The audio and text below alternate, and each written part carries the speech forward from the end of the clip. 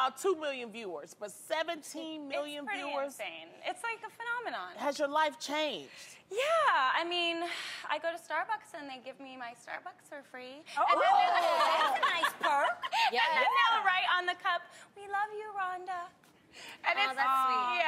That's nice. Or I used to, you know, after the season 1 aired and I had that racy scene in curlers and a bib. I saw that. I would go to my auditions and still wear curlers in my hair, and I actually felt like dirty. I was like, I shouldn't be out in public in these. You know? Probably I like that. Okay, it's my turn because I can't hold it no more. Yes, Okay. So Empire is my favorite show.